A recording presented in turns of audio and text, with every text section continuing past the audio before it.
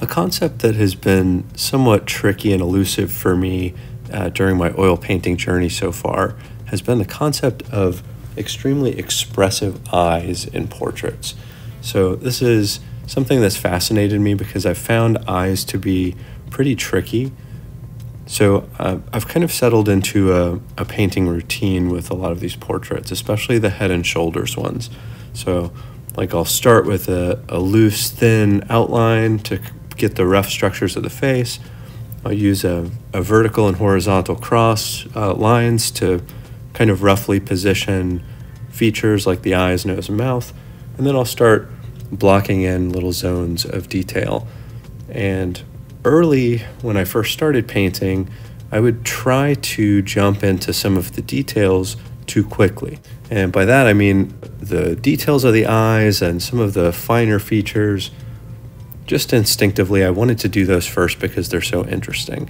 And I think often when I drew with pencil, that's what I would go to first. So that was a natural reaction for me.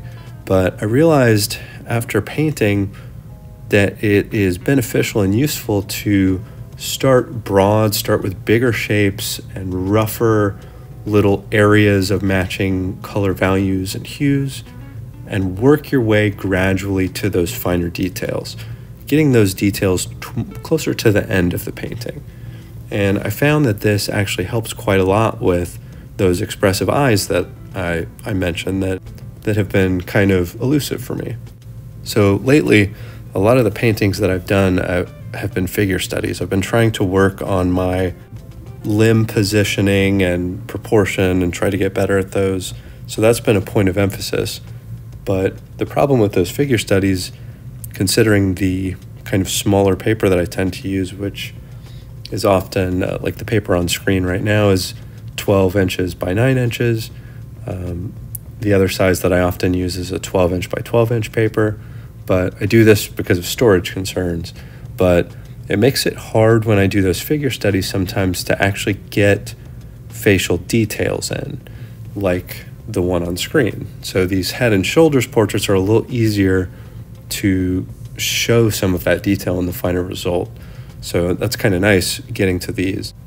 As I mentioned, working broad and gradually getting to those details, that is what I'm doing here, and it kind of allows you to work your way to those finer features. Another thing that I've found with these is subtlety is the name of the game. I think a natural reaction for me too, coming from pencil, is I want that finer point of the pencil to show me the detail. I want to explicitly show what I'm seeing as lines. But with painting, that's really not what you want to do. Sometimes you need to suggest something with a small shift in color or a small shift in lightness or darkness, the value of the color. So subtlety is not a strong suit for me, so that has taken some practice to get used to that concept. And with the eyes, one of the things that I had to learn, initially I wanted to use a lot of white, but there's not a ton of white in the eyes. It's actually, the white is just going to be the light reflection sometimes, and it's going to be a lot of gray.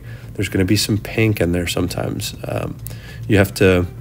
I found that it kind of helps to get a really dark gray and start on the outer edges of the eye and work your way to gradually a lighter gray, really never getting to just a true white, again, unless it's a light reflection.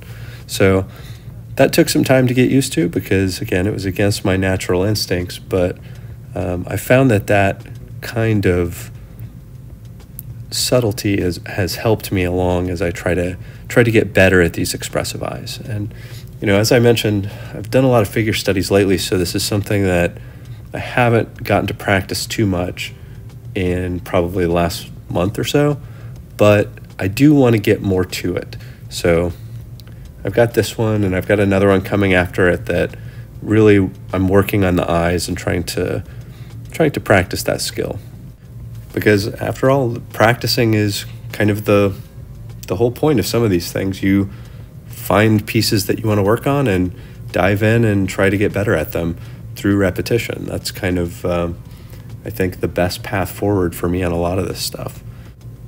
But those are my thoughts on painting expressive eyes and trying to get better at that skill. Thank you for watching. I hope to see you for the next one.